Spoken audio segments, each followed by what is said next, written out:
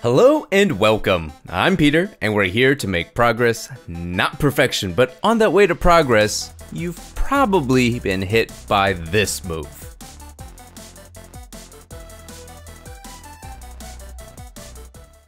Today's move that we're going to talk about is down back 3, this attack from Hwoarang.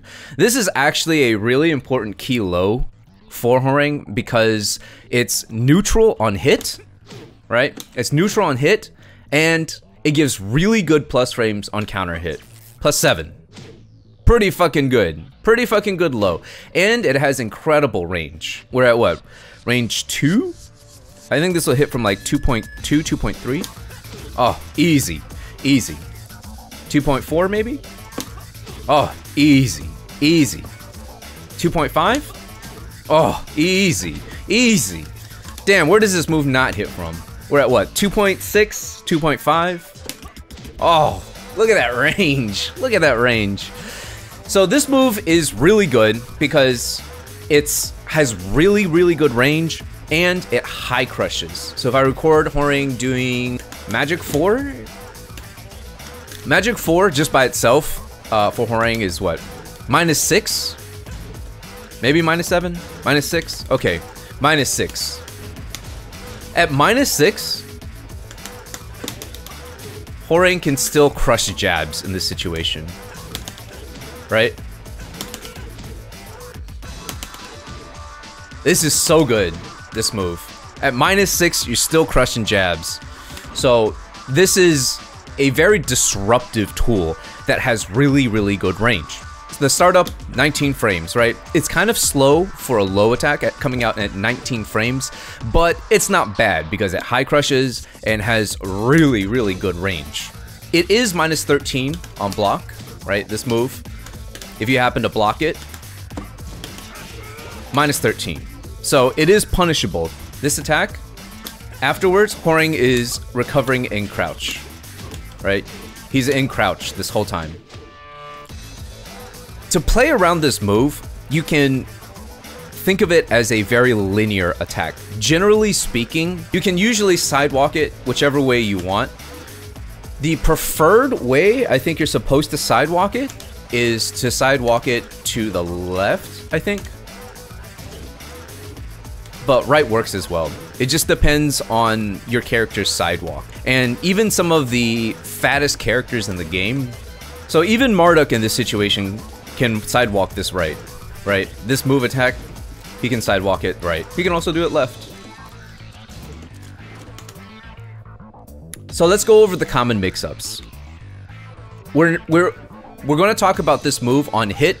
We're not going to talk about it on counter hit because on counter hit, he's at +7. Here, you just have to hold the mix, whatever the mix is afterwards. You just have to hold that. At +7, you might as well just assume that you got hit with a jab, and now you're just gonna have to hold this mix. Unless you're crazy and you wanna mash, but I'm gonna show you why that's probably not a good idea later. This is gonna be the first option we're gonna take a look at, which is down back 3 into while standing 4-4. So this is Hwoarang, while standing 4-4 is Hwoarang's 11 frame Punisher, and it gives him +4 frames and puts him in right foot forward. This is the most common flowchart you will see that happens, right? This combo right here. This is the most common situation that you will absolutely see Hwoarang's throw out. I'm going to show you 2 ways to deal with this setup right here. If you get hit by down back 3 from a distance, so let's say at a further range, what you can do to avoid this while standing 4-4 is you can sidewalk left or you can sidewalk right. Again, this is going to depend on your character, right? You can avoid this altogether if you get hit by it at range. You can sidewalk right and then whiff punish. I believe you can also do it for sidewalk left. I think Brian might be a little chunky for it. Oh no, you can do this too. So either way you want to step is fine. However, if you get caught up close, let's say you're at this range right here, right? At range 1-0, right? You cannot step this right, and you cannot step this left. There is no way that you can step left or right unless you're a character who has a godlike sidestep or sidewalk or an evasive attack. I believe Lily and Alyssa are the characters that can sidewalk it left. Yeah. So if your character's name is Lily or Alyssa, maybe Zafina, you can step this up close. Let's say you happen to be a character like Dragunov, or another character who doesn't exactly have a very good sidestep move, and you get hit with this up close, right? What are your options? Well, the best options are actually the ones that are 10 frames. So if you have a 10 frame move that has counter hit properties, in the case of Dragunov, it would be 1-2-1. This is actually really good in this situation. If you know Hwoarang is going to do down back 3 into while standing 4-4, if you know they're going to do this, then your best option up close is just to mash your 10 frame counter hit move. So in the case of Brian, 1-2-4 is a great option. This gets, you guys won't believe how much this is flowcharted. This is flowcharted so hard. Down back 3 into while standing 4-4. So Brian's 1-2-4 is actually pretty good for this. 40 damage for them attempting to flowchart. Now, let's say you're playing against a better Hwoarang player, right? And he does this and then does this. And what you do is, you know, you punish it correctly, right? He does down back 3 into while standing 4-4. And this happens to be at range, right? And you launch him for it. There are ways for Hwoarang to actually play around your sidestep. This 51 damage that you just took is all guaranteed simply because you decided that you wanted to step. And that's because down back 3 into while standing 3 is basically homing unless you absolutely have ridiculous sidestep for a character. Right? There's no way that I avoid this. This, I have no way of avoiding it. I'm trying to sidestep, sidewalk. Nope, this is not going to work at range. And it also won't work up close. Right? I'm up close. This still won't work.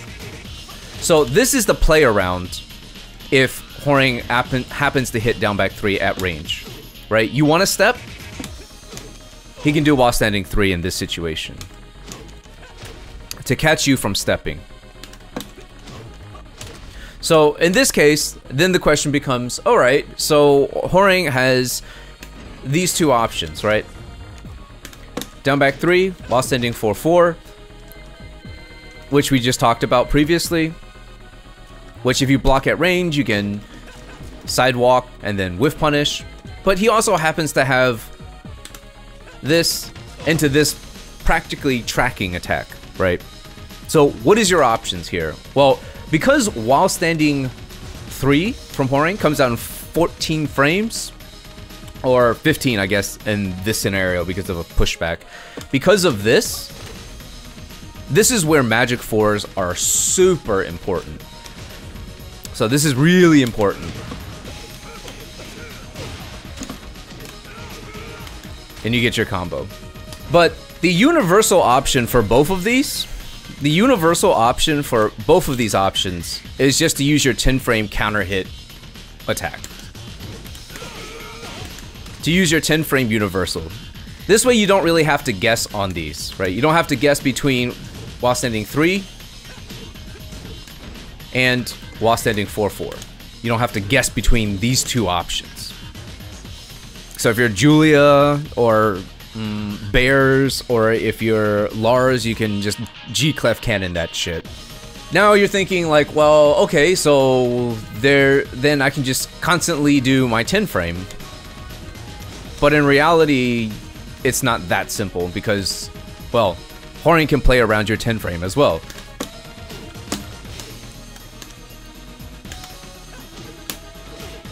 Right? He can play around your 10 frame in this situation as well. because you decided that you just wanted to press your luck and try to jab him in between, he can crouch cancel into a down forward 2 in this situation. This is kind of the danger in just autopiloting, like trying to do a jab of some sort, right? He can just launch you for doing this. And your play around in this situation would be, right?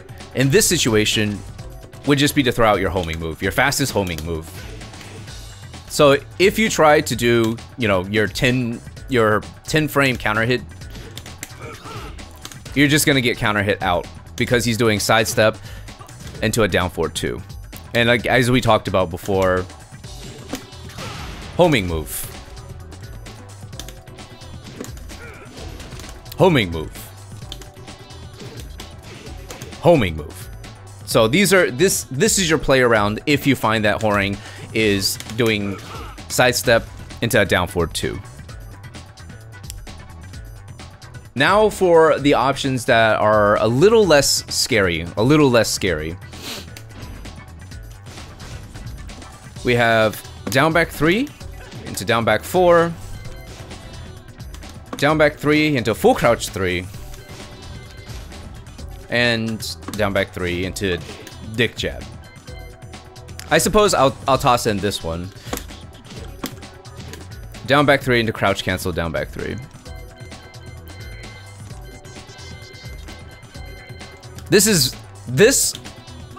sequence is very akin to Dragunov's down 2 into crouch cancel down 2. If you try to do something in this situation, if you try to 10 frame Hwoarang, this is what's going to end up happening. He can loop this into this, right? And this is the same idea with any of these options. Down back 3 into down back 4. Down back 3 into down full crouch 3. And down back 3 into dick jab.